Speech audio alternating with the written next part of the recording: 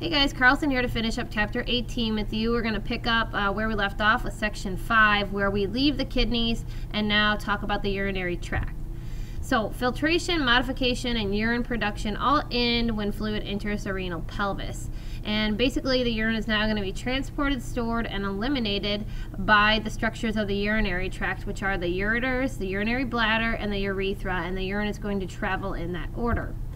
So the ureters are a pair of muscular tubes, and you can see them right here. They take the urine from the kidneys to the bladder, and they're about 30 centimeters long. They attach at the posterior wall of the bladder, and where the openings are, they are called the ureteral openings, and they're actually slits more than a hole. And about every 30 seconds, peristaltic contractions begin at the renal pelvis, or the start of the ureters, and sweep across the ureters to force urine towards the bladder to fill it up. Solids composed of calcium deposits, magnesium, salt, or uric acid crystals can form here. This would result in a condition known as nephrolithiasis and would form what we know as kidney stones, but they are normally called calculi scientifically. This is a situation that where normally you can eliminate the kidney stones through urination, which is very painful, or sometimes in bad enough cases they would need to be removed. The bladder now is this hollow muscular organ. It stores urine prior to micturition. A full bladder can fill up to 1 liter of urine. However, generally speaking, we usually expel urine prior to that. It lies in the pelvic cavity, and the area surrounding the urethral entrance, which is right here, is known as the neck. And it contains an internal urethral sphincter. He's pointing to that right here. And that is the involuntary control area of urine discharge. There's stratified squamous that actually line the bladder itself, and that allows for distension or basically expanding of the bladder as it fills up. And then this middle layer here is smooth muscle, and it's that detrusor muscle that is going to contract and expel or help those urine contents expel into the urethra. So the urethra itself extends from the neck of the bladder to the exterior of the body. It passes through the muscular floor of the pelvic cavity to form a circular band of skeletal muscle, which is right here, and that is called your external urethral sphincter. That is your voluntary control area for urination. Now, urination occurs, or micturition occurs, due to a reflex. And this reflex controls the peristaltic contractions of the ureters to move urine into the urinary bladder. These are the basic steps. Basically, as the bladder fills, stretched receptors in the wall of the bladder are stimulated, and each increase in volume of urine is going to lead to an increase in stimulation. And afferent sensory fibers in the pelvic nerves carry the impulse to the sacral part of the spinal cord. Stimulation of interneurons will relay sensations to the thalamus, and then projection fibers will lead that message to the cerebral cortex. We then would have a conscious awareness of fluid pressure or the need to urinate. This urge usually happens at about 200 milliliters filled.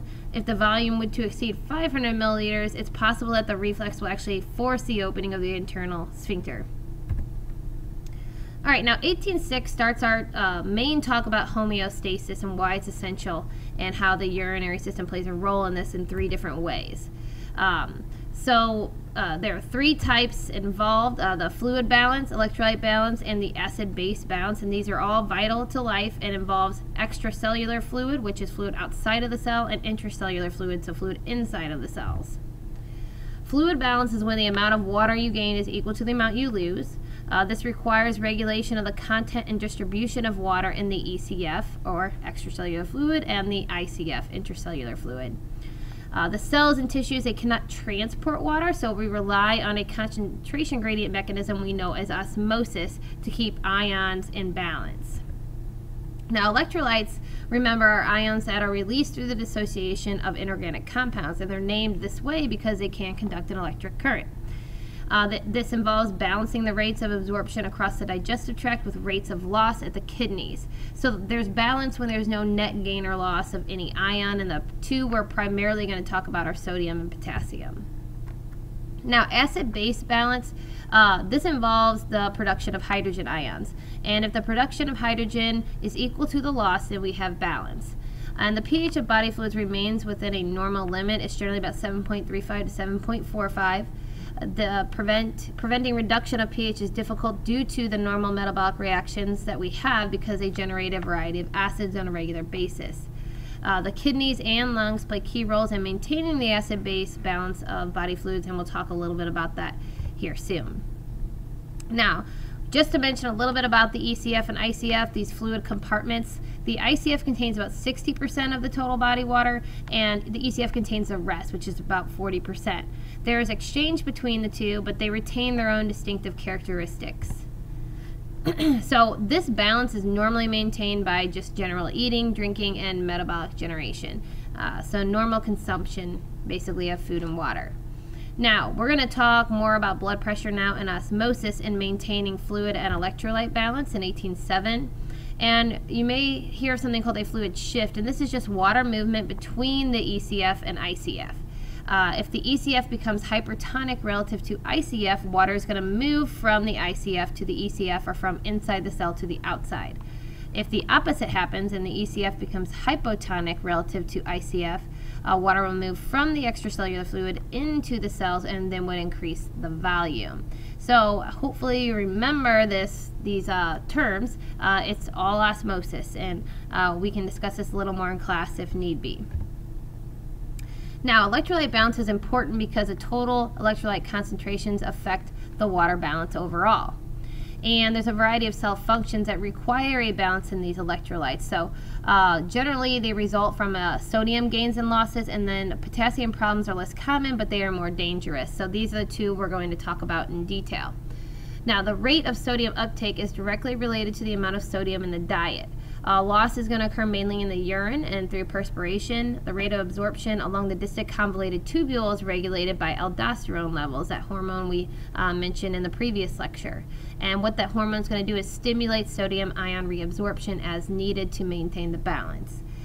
Generally speaking, potassium balance concentrations are very low anyway in extracellular fluid. Potassium excretion will increase when the sodium ion concentration declines, and then as the ECF potassium concentration rises. This is also regulated by aldosterone by stimulating the excretion of potassium as needed. 18.8 talks about acid-base balance and a couple of buffer systems that try to keep our pH maintained properly. And so the pH of normal fluids, like I said, ranges from 7.35 to 7.45. That's not a very big range. Variations will produce acidosis and alkalosis. Carbonic acid is going to be the most important substance affecting the pH, and we'll talk a little bit more about that in a second. Metabolic acids that are produced include products of metabolism such as lactic acid and ketone bodies. And then there are some buffer systems that we're going to briefly mention. They consist of a weak acid and a weak base to basically neutralize the pH of the fluid. So, carbonic acid. In solution, carbon dioxide reacts with water, and that's how we get carbonic acid. And it's a dissociation of carbonic acid that releases hydrogen ions. And there's an inverse relationship that exists between the concentration of CO2 and pH. If you increase carbon dioxide, then the result is going to be pH going down and becoming more acidic. Now, the buffer systems involved that regulate pH or acid-base balance include three main ones. There's a protein buffer system, which includes the initial, final, and R groups of the components of amino acids respond to changes in pH by accepting or releasing hydrogen ions. We get a little bit of help with that from blood plasma proteins and hemoglobin in the RBCs. And they're just going to prevent drastic changes, basically, in the blood pH. The carbonic acid bicarbonate buffer system prevents pH changes due to metabolic acids in the extracellular fluid, so the ECF. And then your phosphate buffer system is important in preventing pH changes in the ICF, or intracellular fluid. And so as long as you know where the buffers play a role, that's the main concern here for your understanding. All right, now how is the respiratory system and how are the kidneys helping compensate for some of these things? The lungs help regulate pH by affecting the carbonic acid bicarbonate buffer system. And changes in the respiratory rate can raise or lower the pressure due to the carbon dioxide in the fluid. The kidneys vary the rate of hydrogen ion secretion when necessary to maintain a pH balance, and the bicarbonate ion reabsorption depending on the pH of the extracellular fluid itself. So that's how the respiratory and renal areas will help compensate for a pH change as needed. Finally, some age-related effects. It's usually going to be the kidney function and the micturition reflex that are mostly affected as we age in the urinary system. So I am just going to list them off for you. Loss of functional nephrons play a role in these problems. Reduced glomerular flotation rate. Reduced sensitivity to ADH. Problems with the micturition reflex usually develop in men whose prostate gland may be inflamed. Declining body water content, loss of mineral content, and disorders that affect either fluid, electrolyte, or acid-base balance. And so most of these problems over aging is kidney related. All right, and just remember that the urinary system is one of several body systems involved in waste excretion. So on page 637, check out that system integrator.